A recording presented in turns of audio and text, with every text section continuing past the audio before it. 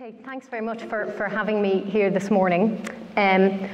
What I'd like to do is to introduce the Charities Regulatory Authority, talk a little bit about what our role will be and what we're working on at the moment and what we hope to achieve over the coming months. John said that this was the beginning of a conversation, and I feel that with Disability Federation Ireland, we've already begun that conversation, and I very much welcome that. In preparation for setting up the authority, we in the Department of Justice held a consultation last year, which some of you may be aware of, and Disability Federation Ireland were very engaged in that consultation. And you know, so I feel like we're already in conversation, and I hope that we'll be able to continue that conversation forward in a constructive way. So I'm not going to get at all technical with this, partly because ours is a very new organisation and we're not really ready to get technical yet.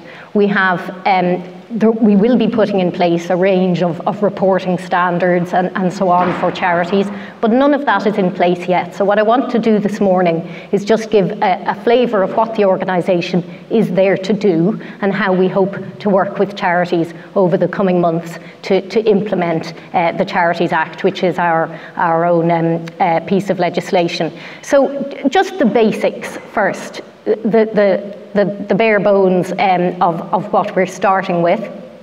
The Charities Regulatory Authority is to be a new independent regulator for the charities sector, and I suppose that's the whole charities sector, of which, you know, yours is one of many subsectors, if you like. So we will have an independent state agency.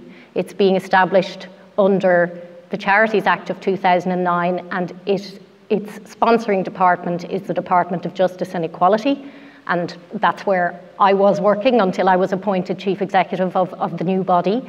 But it will be independent in its discharge of its functions, and I think that's a critical piece for this new regulatory system to have the credibility and the confidence of both the sector it's regulating and of the public at large, that the legislation provides that we're independent in our discharge of our functions.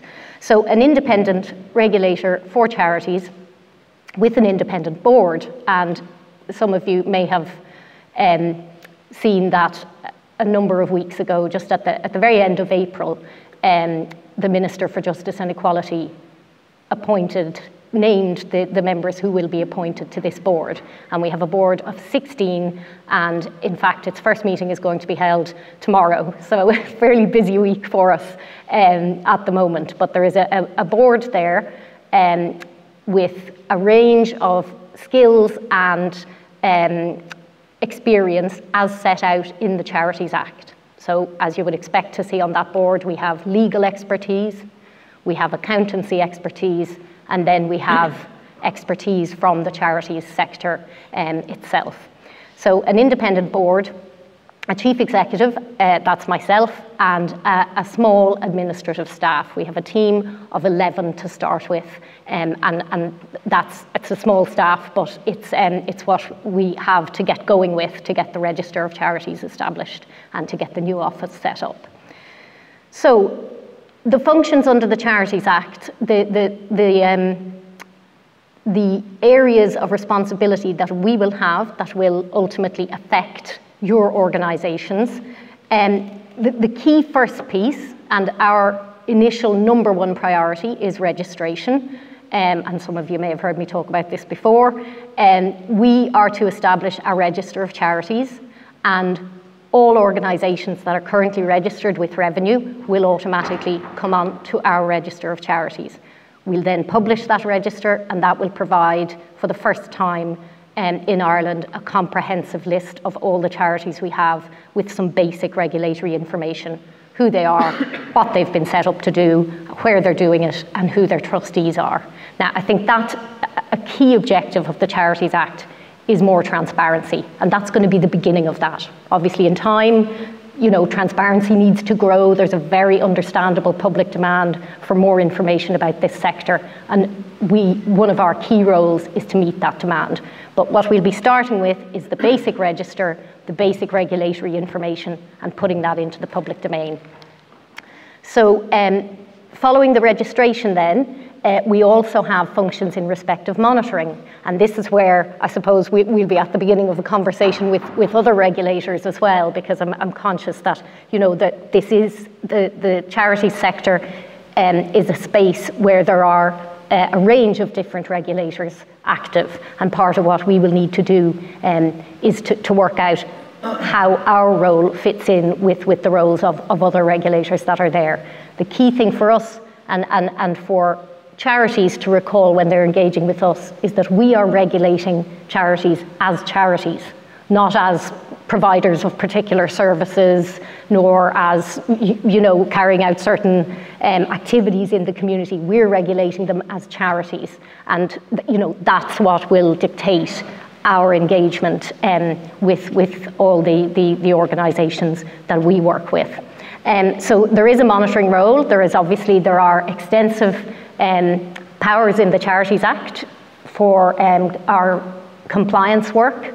We will have powers to investigate charities. We will have powers to take intermediate sanctions where necessary to ensure that charities are complying with their obligations under the Act. So there is a full suite of regulatory powers there in the Charities Act.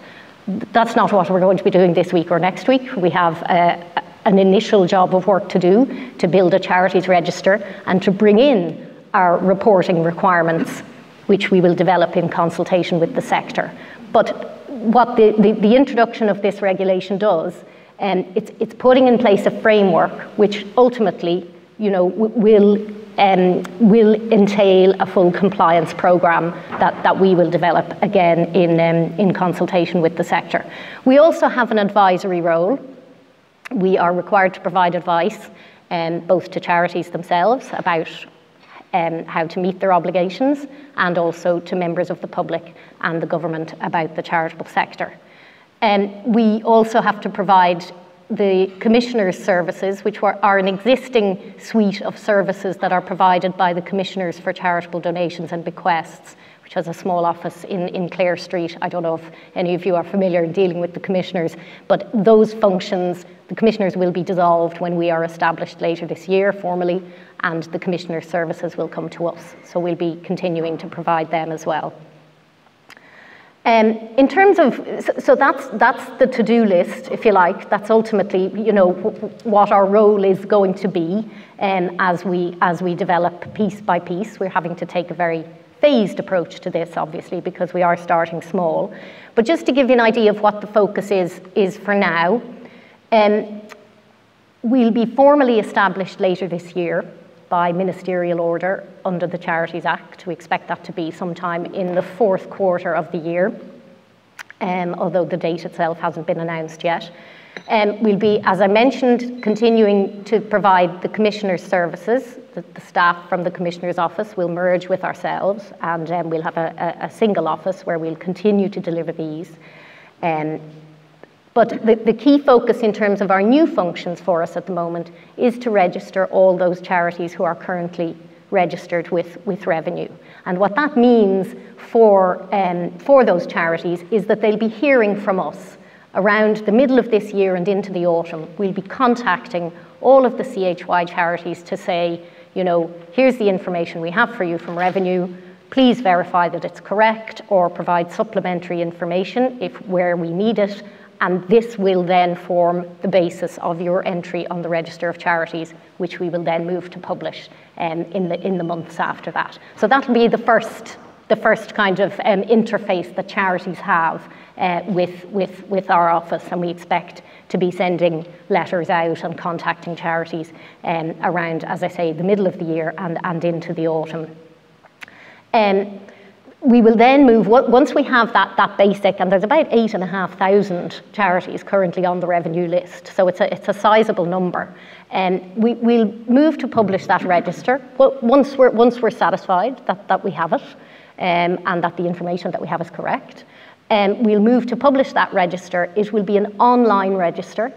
I am perhaps naively at the moment believing that we'll be doing all of this without paper, but you know, we'll take that approach. I've yet to see the paperless office, I suppose, but we are approaching this on the basis that it will be an online register and that charities will engage with us on an online basis in providing their information. So we'll move to publish that register, and then we will take the step of registering all the other charities, because we tend to think of the charity sector in Ireland as being the 8,500 who are registered with revenue, but obviously that's only a part of the charity sector. There are many other charities out there who, for whatever good reason of their own, have never needed to apply for a tax exemption from revenue, and yet they will all need in time to come and register with us. Because ours is to be a comprehensive register of charities. So again, that'll take time. We'll be rolling out a phased registration programme once we have the initial CHY-based register in place. Okay, so what's it going to mean then for charities to be on this register? I suppose the first thing it means is that then charities will become charities in the meaning of the Charities Act 2009. Now, the Charities Act 2009, it doesn't change what it means to be a charity, but what it does is it consolidates it all, and it spells it out in a way that we haven't had it spelled out in Irish legislation until now. So there will be certain requirements that charities need to meet. They'll all be familiar to everybody. I mean, it's not new, it's not changing the nature of what it means to be a charity. You know, obligations in relation to governance, obligations in relation to the keeping of accounts and to publishing certain information and to managing your affairs in a particular way. Pre-existing obligations, but that will now be captured under the framework of the Charities Act 2009. And one of the important ways that we'll be meeting our transparency obligations, which is a very important objective, as I said, of the Charities Act, is the charities will be required to report to us an annual report of, you know, what you've been doing in the previous year and how you've been advancing your charitable purpose. That'll be supplied to us according to, you know, a template which we will develop in consultation with the sector, and that those reports will then be made available to the public as well. And so again, it's starting with the register, but then coming into this publication of annual reports, we'll see an increase in the transparency of the charity sector. Now, I know, I mean, a vast number of charities are already publishing, you know, fine, detailed annual reports, but, you know, it's not universal, and it's something that we're required to do under the Charities Act, and charities will be required to meet this obligation. So that's there. I've gone ahead of myself there. The development and introduction of reporting requirements and guidance. And guidance is an important piece here, because we want, when we first come to say to any registered charity, right, we're now expecting your report by such and such a date, we want to be sure that that charity knows exactly what it needs to report and how it needs to report it in order to be compliant with our legislation and with our regulatory requirements. So that's why, and this is in response to what we've heard from the sector through the consultation that we did last year and continuing dialogue, we will develop templates for these reports so that people running charities can be sure, look, if I provide this information, that's, you know, I'll be on the right side of these requirements. So this is all, you know, this is work to be done in the coming months. Monitoring and compliance programs, I've put that there on the end of the slide because it would be a missing piece if I didn't, but I'll be completely honest with you now, this is not our current priority. Our current priority is to get the registration piece in place and then the reporting requirements. This is a little bit further on down the road. And you know, that's a conversation that we will be having with the sector, but it's not number one on our list for now. Okay, I just want to, I mean, so those are the things that we're busy doing now. I just want to talk a little bit about strategic objectives and about what's guiding our approach to all of these things. The first thing I'm going to say is that, you know, we are required to regulate in the public interest, and maybe this might go a little bit to you know, the issue of relationships with other regulators and working out how to do that best. Of course, you know, our sector is the charity sector, and we are, you know, very keen to build up a constructive relationship with the charity sector. We know that we need the confidence of the charity sector to be able to regulate effectively. But I suppose our overall strategic objective is to regulate in the public interest. And, you know, we will need to think in relation to the functions that we have under the Act, how we can best deliver those functions in the public interest. The charity sector, regulating for an effective and well-governed charity sector that delivers public benefit. And again, you know, these are all drawn from the functions that we have under the Act, communicating the public benefit of charities and developing the understanding amongst the general public that charities do deliver public benefit and that they are required to deliver public benefit is again one of our functions under the Act. Building public trust and confidence in charities, you know, this is something that we need like never before.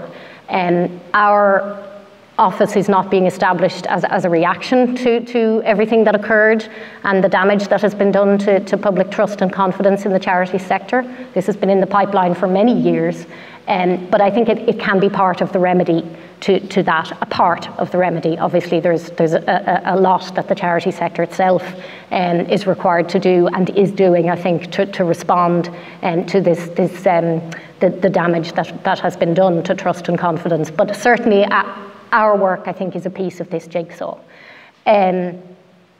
Strengthening charity accountability and transparency, I referred to those already. They're absolutely critical pieces to us.